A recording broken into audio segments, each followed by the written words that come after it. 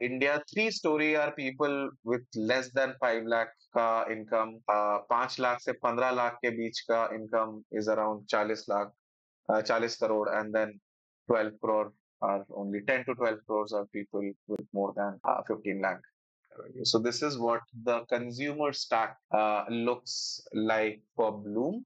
Number one, India one is Mexico, India two is Indonesia, and India three is Sub-Saharan Africa. India one is the consuming class, which is approximately 30 million households, 120 million people, and approximately 15,000 per person का इनका ARR है. ARR as an annual earnings है, which means around 3 crore households and 14 and 12 crore people, which is approximately, they have basically done an assumption of 4 people per family. So around 3 crore households are driving 80% of the overall GDP.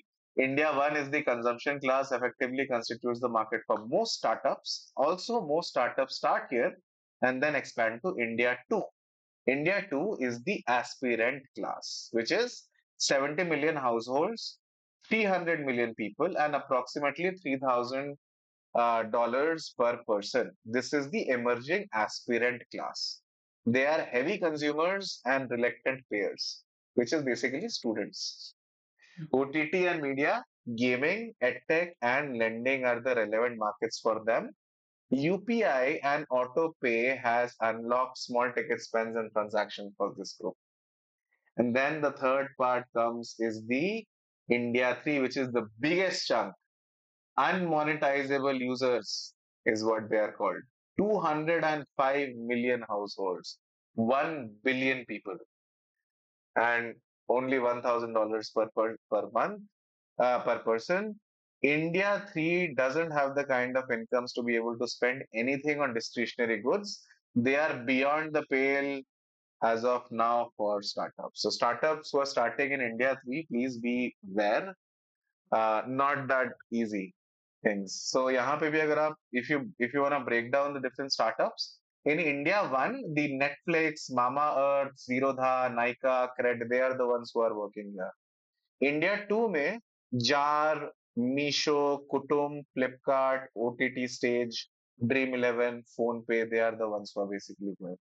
And then India 3 में WhatsApp, ShareChat, YouTube, MX Player, and the other people. They are the ones who are playing in this. So India 1 को इन्होंने और 3 part में break किया है. India 1A, which is Singapore, which is 5% of India 1.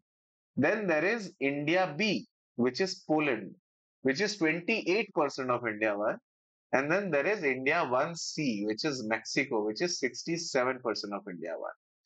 ठीक है, तो इसमें डिफरेंस क्या है? इसमें डिफरेंस ये है कि what they are saying is, जो आप 15 लाख एंड अबव का एनुअल इनकम बता रहे हो, उसमें भी फर्दर सेगमेंटेशन, और सबसे ऊपर जो है वो सिंगापुर वाली जनता है, which is if you look at the annual household earnings of India divisions, these are the people who are making $6 million. Then India B, which is Poland, is the one who's making $2 million. And then India 1 sees Mexico, who's making $1.2 million. Sorry, not dollars, rupees. 1.2 million rupees. 1.2 million rupees is 12 lakh. Okay, so 1C is 12 lakh, 1B is 20 lakh, and 1C is 60 lakh. Right? So basically, anybody with an income of 60 lakh and above basically falls in the Singapore domain. Now India 1 consumptions share across categories.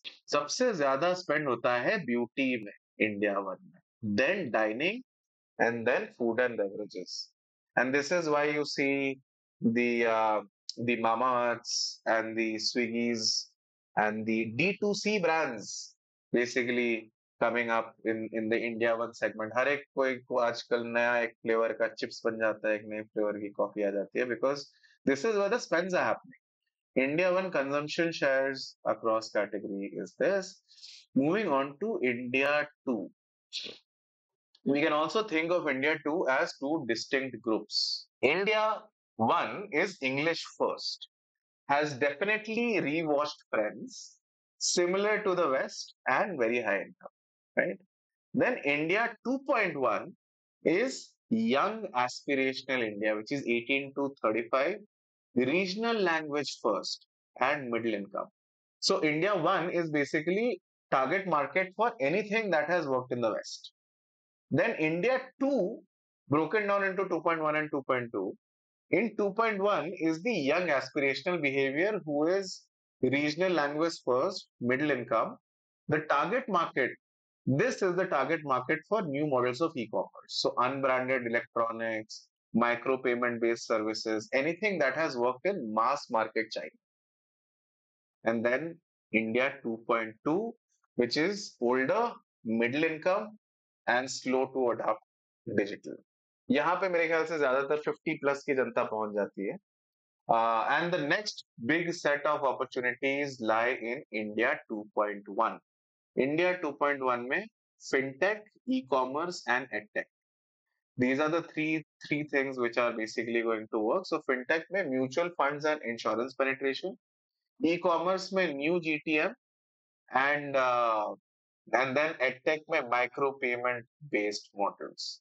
And India 2.2 is basically the rural India. Rural India has a crucial role to play as 65% of the population resides in the rural areas. About 45% of India's GDP comes from rural areas.